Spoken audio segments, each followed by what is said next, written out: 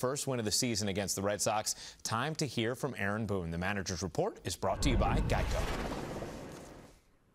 Hey, Aaron, just putting yourselves in a situation to get a series win and getting your first win over the Red Sox. How big is this one tonight? Yeah, I mean, every day is so important right now for us as a team, and certainly tonight was the case. You know, obviously Garrett was terrific. You know, we came through with some big hits. DJ with a huge at bat there to tie the game, and then a couple of home runs was good to see. Did some really good things defensively. You know, so to finally, push through against those guys is certainly nice. And you know, now we got a big one tomorrow. How would you assess Garrett and Gary working together tonight? I thought they were great. Seamless. I thought it went really well. And what about Gary and Glaber going back to back? It seems that Glaber, I don't think, had a home run since June 5th. Seeing that, does that give you some hope that the offense could turn this around and get a series win tomorrow?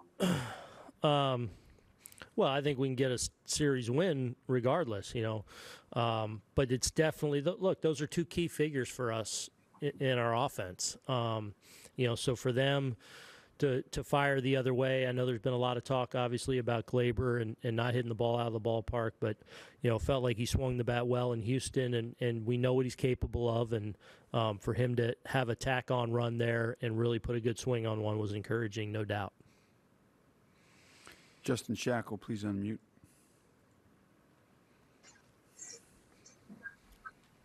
Hey, Aaron, what made Cole so effective against this lineup this time around after what happened to him in Boston last month? Look, I think it's important last month in Boston, really a little bit of an ambush situation there in the first inning, and he kind of reined it in and pitched really well from there on out. So, sometimes when you're up against an ace, you clip them a couple times and it can turn over their outing by their standard. But if you look at the body of work that game, he kind of locked it in and got in a pretty good rhythm through the middle innings. It was just we weren't mounting much. Tonight I thought he was great. I thought he was a little amped in that first inning, locked himself right in, and then, he leaned on a little bit of everything. I thought his fastball got really, really strong as the outing went on as far as his ability to command it. The secondaries were all still a factor for him.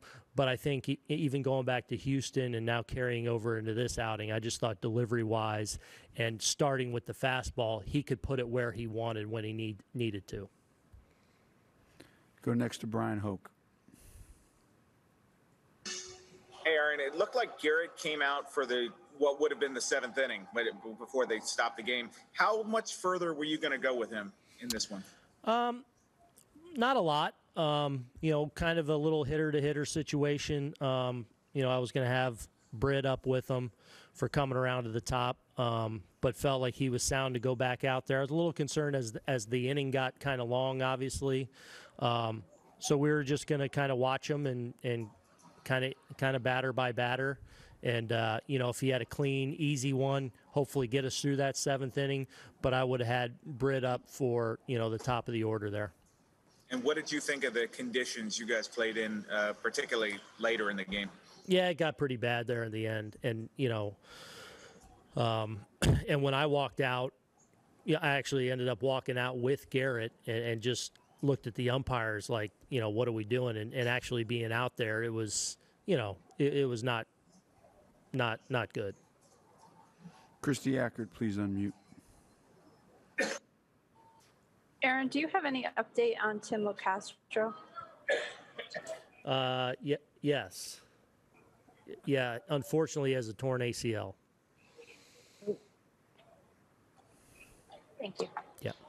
Bob Clappus, you have the next question.